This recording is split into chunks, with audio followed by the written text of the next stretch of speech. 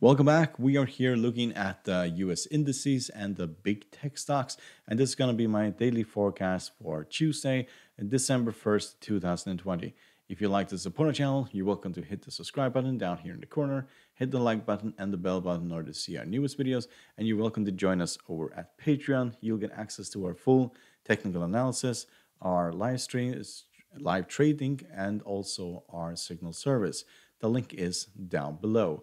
So we'll start by looking at the S&P 500, and as you can see, we have fallen quite a bit today. We were down 1.5%, but now we have rallied a little bit and now are down 0.7. So this was expected. This market was fairly overstretched, and it basically needed a pullback. But as you can see, we didn't even get close to the 20 exponential moving average before we basically rallied. So that is an indication that we are in a market that is very bullish at this point.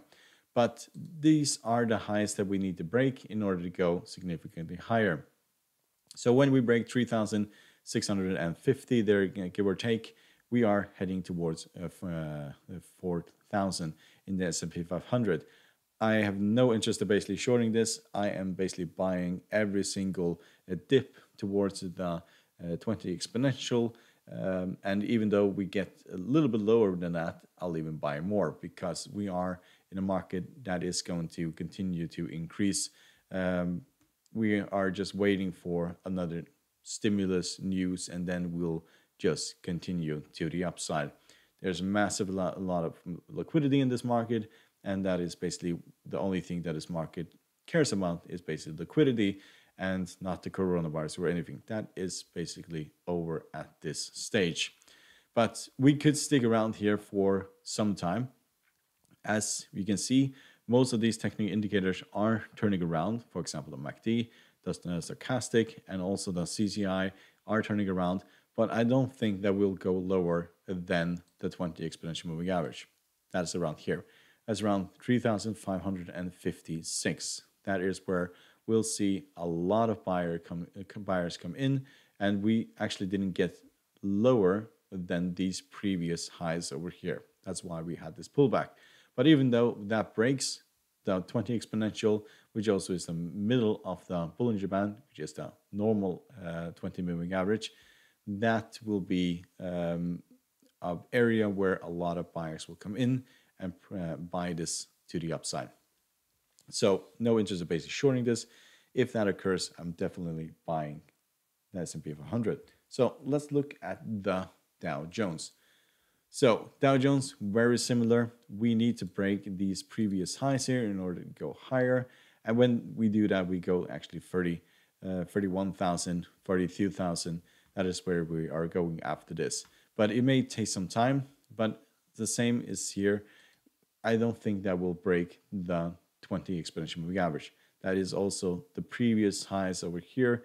There will be a lot of buyers coming in, pressuring this up, at least to 30,000. So this is roughly 29,300 there, give or take. The technical indicators here are looking fairly bearish at this point.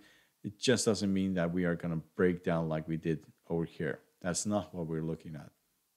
So we may go towards the 20, probably the 40.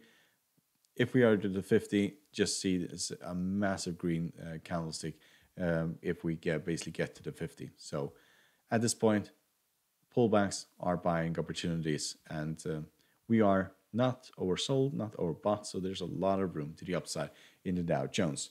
So let's look at the Nasdaq.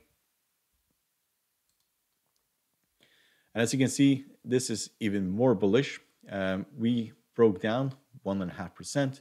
We're still down 0.25% at this point, but we didn't even get close to the 20 exponential. So that is down at 11,961. And I think that 12,000 is probably as far as this market goes. That is also where we basically got, roughly 12,000. We'll see a lot of buyers come in when we get to around this area here, which is around roughly 12,000. So we need to take out these previous highs in order to go higher. And yeah, I think it's just a matter of time. there's a lot of room to the upside still. It's at 64. The other technical indicators are looking fairly bearish at this, bullish at this point. So probably tomorrow or Wednesday, we are going to take out these previous highs and then go to the all-time highs here. So I'm definitely bullish on the Nasdaq. So let's look at some of these big tech stocks. And as you can see, most of them are in the red. So I made an investment in most of these stocks because I think they are going to increase the next month quite significantly. Apple is the one that's doing best at this point, and Google is the one that's doing worst. But we'll start by looking at Netflix.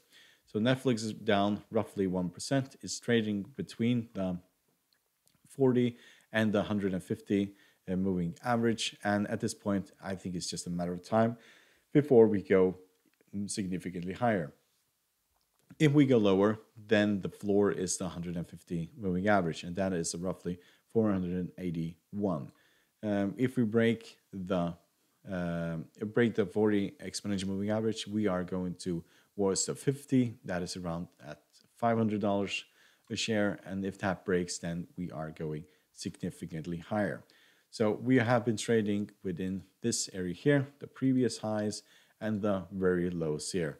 So this is what I'm targeting. I think it's just a matter of time before we basically break out of this area here, because I'm not favoring the downside whatsoever. And we can see that both the MACD, the stochastic, all of these indicators are technically turning around and are indicating that we are ready to go higher. So definitely a buyer for Netflix. Sorry. Then we have Microsoft, and as you can see, we have broken down 1.36% today.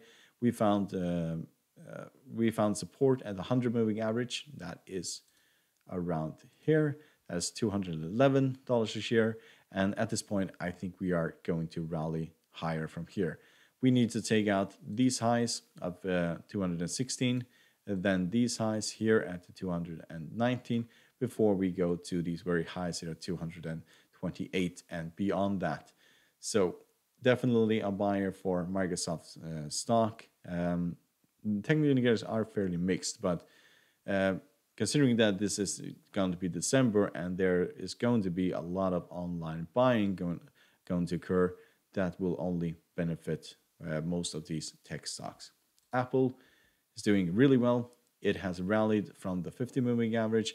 We are looking to take out these previous highs. So at $121, then we are going to these highs at $125 before we go to the very highs of $138.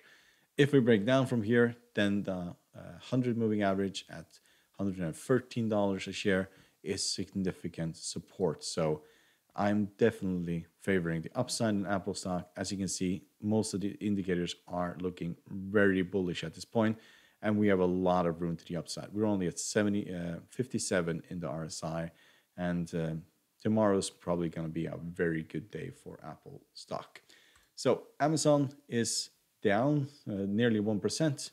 We broke towards very lows here at 3,129 and then rallied again a little bit. And now we're just at the 50 moving average. So yes, what you can see here, I think that we are going higher. As I said previously, there is going to be a lot more online buying, and that will only benefit, for example, Amazon, Alibaba, and so on. And even though we break down from here, the 150 moving average is definitely as far as this market will go. And that is a massive buying opportunity as well. And that is roughly 3,000. So we are targeting 3,550. That is the previous highs here. And that is a move of roughly 12%. So in December, that is what I think will occur, is that we'll move slowly towards the upper here and gain roughly 12% in Amazon stock. So we look at Tesla. Tesla has broken down quite significantly today. We are down 0.5%, but we went all the way roughly 7% today. We were down, and now we are only 0.41% down. So We have been on this ridiculous rally here. We have been rallying roughly 50% the last 2 weeks, and that's not sustainable. And this candlestick here is basically a warning that we are most likely going to go lower. Distance between the MACD and the signal line is substantial at this point. You can just look at the RSI is at 86 at this point. So watch out below. This is most likely going towards the 20 exponential moving average, and that is roughly minus 13% before we rally from here. Probably won't go that far, probably 9% or something like that.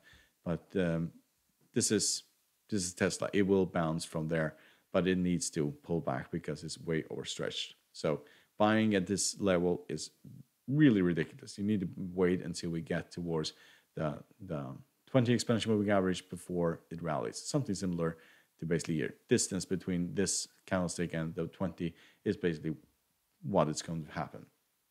So let's look at Facebook. Facebook broke down, well, quite significantly today. We found support here at the 50 moving average, so that is going to be our bottom here, so 269, and at this point we're just looking for the upside. These technical indicators have not turned around. The RSI has, and technically RSI has, but the other ones have not turned around. So what we are targeting here is these previous highs at 297 and these previous all-time highs at $304 a share. If we break down from here, then of course the 100 moving average at $265 is your absolute bottom of this market. So there's a lot of room to the upside. Even though you buy it here, it's still not risky. You probably stay a few days until if you go down here, and then you rally to the upside. It certainly will not break the 100 moving average. As you can see, it has been massive support for a very long time. So let's look at Google. And this was not a surprise that we broke down on Google. It has been rallying all the way back here to the very highs here. That's roughly 29% within the last month, and that is a substantial gain for Google stock in November. It's one of the best performing stocks of these tech stocks in November. When you can,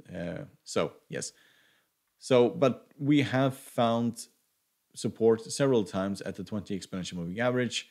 And at this point, I do believe that we're just going to see more of the same. We're probably going to test the 20 exponential moving average around 1732.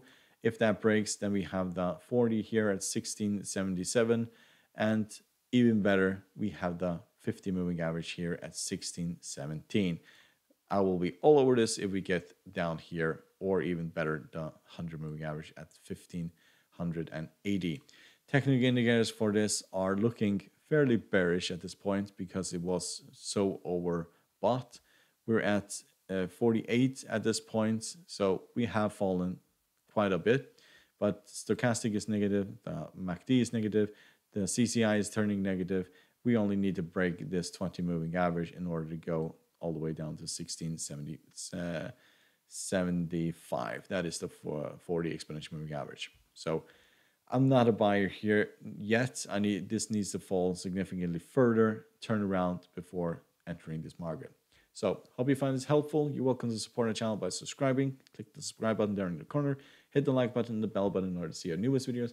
And you're welcome to join us over at Patreon. The link is down below. Good luck and thank you very much.